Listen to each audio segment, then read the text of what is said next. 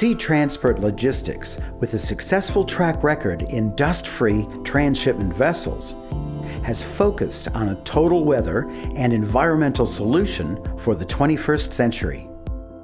Traditionally, for bulk transshipment, large storage sheds had to be built on prime waterfront land areas equal to the capacity of an export vessel.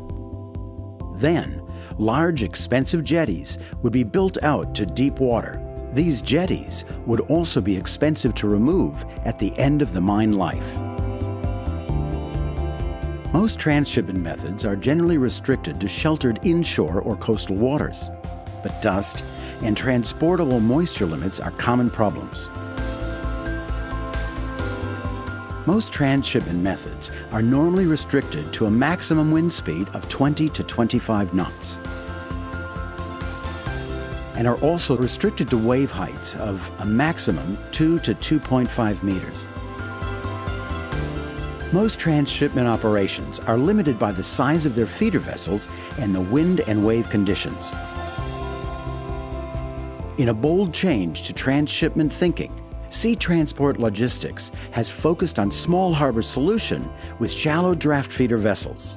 Designed for shallow harbors, we used quad-screw, stern-landing vessels.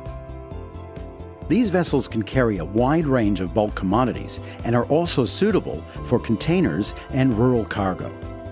Attached to this small harbor is a negative pressure shed that the feeder vessel backs into and is loaded. The feeder has a roller hatch preventing any dust blowing or any rainfall affecting the transportable moisture limit of the cargo being exported.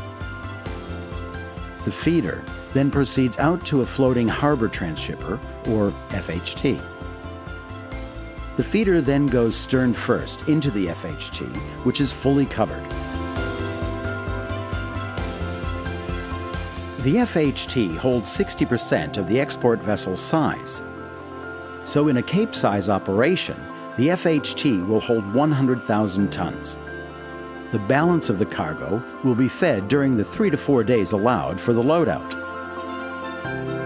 Extensive tank testing at the Australian Maritime College showed that the FHT was capable of working in up to 5-meter external waves in a sheltered, dust-free, enclosed environment.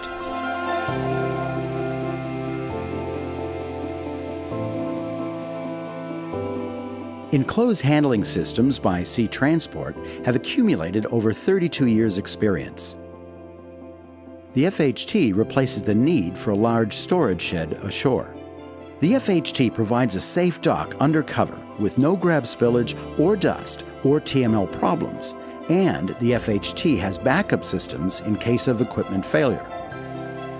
The FHT has ground tackle designed for both vessels and a stern thruster to move out of any beam swell. The FHT can be mobilized using the feeder vessel and a 3-axis connection system developed by Sea Transport, or alternatively towed. Sea Transport Logistics, Floating Harbour Transhipper, a compelling operational and environmental solution for the 21st century.